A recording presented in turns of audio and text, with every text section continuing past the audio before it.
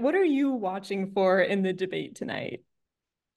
Well, we are going to watch President Trump fight on behalf of the American people tonight. It's really about who you're there for, and President Trump is there to represent the American people. He's there to fight for Rachel Morin and her 5 children that she's left behind. He's there to fight for Laken Riley, for Jocelyn Nungare, for the gentleman our campaign saw over the weekend who came up and said, "I'm voting for President Trump because I had to come out of retirement because I can't afford my bills and I can't afford my medications." And part of President Trump's preparation leading up to this debate has been spending time with the American people, being out in battleground states where he is beating Joe Biden in the polls, I might add, but speaking directly to the American people, but also listening to them, listening to their concerns.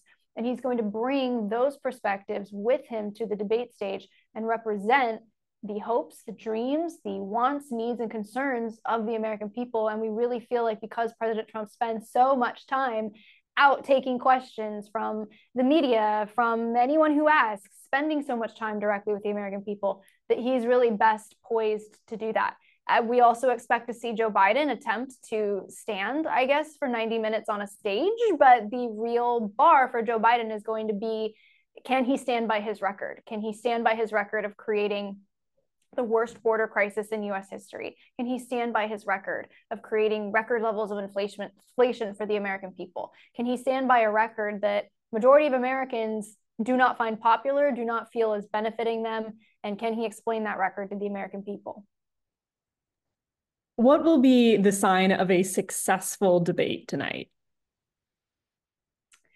I think a sign of a successful debate will be President Trump, again, representing the wants, needs, hopes, and dreams of the American people. I think there's going to be a lot of people tuning in tonight who walk away saying, wow, President Trump spoke to my problems. President Trump gets it. We just saw last week, for example, President Trump announced a new policy called no tax on tips for hospitality workers. Many of our hospitality workers make lower wages, and those tips are incredibly important. And not taxing their tips, which is where really a bulk of their money is coming from, is extremely helpful to helping them afford daily life with inflation as high as it is, but also meet some of their goals, right? And be able to have enough money to pursue whatever their American dreams are. So I think we'll look at tonight as a success when President Trump is able to articulate his past record on behalf of the American people, but also, like I said, the American people, I think, will see their cares and concerns reflected back to them through President Trump.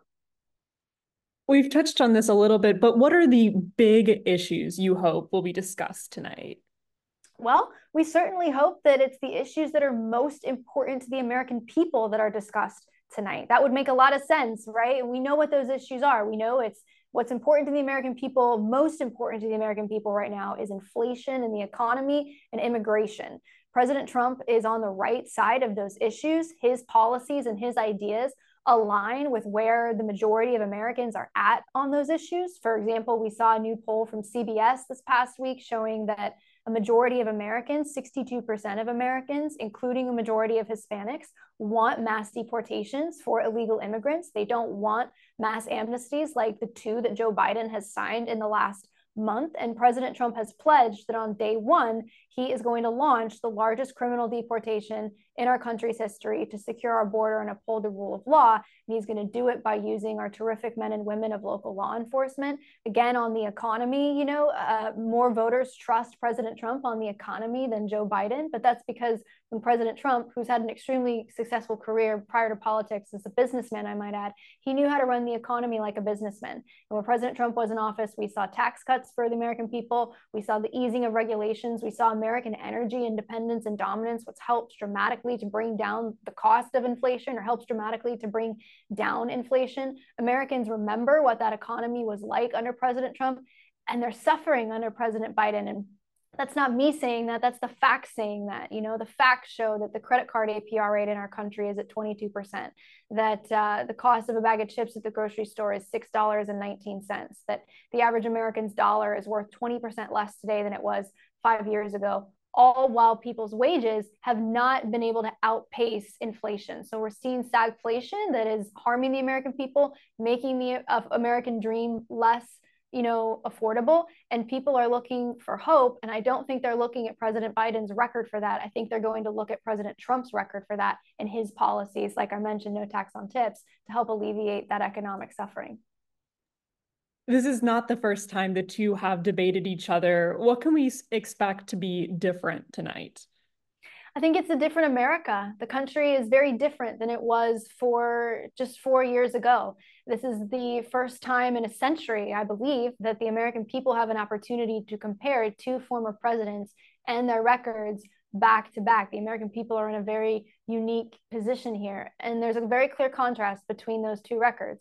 As I mentioned, under President Trump, we had the most secure border in US history. We saw peace deals being signed in the Middle East, not war. We were respected on the world stage. Our allies were paying their fair share. Russia, China, Iran, our adversaries were in check. And again, we saw an economy where gas was $1.69, where inflation was at 1.9%, where mortgage payments were below 6%. People could afford a home, afford to spend money on their dreams because they had money left over. Under Joe Biden, we have seen the worst border crisis in US history. We have seen war in the Middle East and in Europe with no end in sight. We are not respected on the world stage. Our allies do not pay their fair share. And we have an economy where, frankly, Joe Biden makes Jimmy Carter look like a lightweight. And there's a very clear contrast between those two records. And that's going to be on full display tonight for the American people, to see and compare and decide when they ultimately cast their vote later this November. In the last debate, some critics expressed concern that former President Trump interrupted President Biden too much. What is the strategy for tonight? Strategy, I won't get ahead of President Trump. He speaks his mind, and he is, like I said, because of the amount of time that he spends speaking directly with the American people, he's best prepared to do that. But look, President Trump is prepared to tell the truth. And sometimes the truth hurts. Sometimes the truth maybe triggers CNN and Joe Biden. But there's a lot on the line for our country right now. And President Trump understands the stakes. This is a man who has endured quite a lot since he came down that escalator in 2015 on behalf of the American people. This is a man who had an extremely successful record as president, where he stared down our enemies on the world stage and, reasserted American dominance on the world stage. So this is a president who really understands where the stakes are at for our country. I expect him to tell the truth and to tell it under the best and worst conditions in the debate, and put, the truth in his record first and foremost. What do you want Wisconsinites specifically to be on the lookout for when they're watching the debate tonight? I hope Wisconsinites see in President Trump what our campaign sees every day, which is that this is a man that deeply loves his country. He has pledged to be a president for all Americans. He wants to govern with common sense. I hope that, like I said, President Trump spends a lot of time out with the American people, and the American people that we're fortunate enough to meet all day, some of whom are in the great state of Wisconsin, not all of them are doing well. They have real problems and real concerns, whether that might be the fact that fentanyl is the leading cause of death among Americans 18 to 45, and Joe Biden has allowed 30 tons of that substance to come across our southern border, whether it's that, as I mentioned earlier, a gentleman who had to come out of retirement to afford daily life. We know the American people are suffering, and what I'm hoping the people of Wisconsin see tonight is the truth. I hope they see the contrast between two records of two former presidents, and I hope in President Trump's message, which is what we continue to see everywhere we go, I hope that Wisconsinites find hope for their future in President Trump's message and record of safety, security, and prosperity for our country.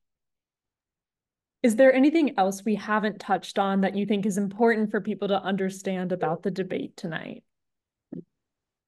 It's been a pleasure speaking with you. Like I said, we're looking forward to tonight. President Trump said he would debate anytime, anywhere, any place. I would encourage your viewers to tune in. It's an important opportunity for your viewers to compare two records of two former presidents and make an informed decision that certainly has an impact on their future and the future of our country.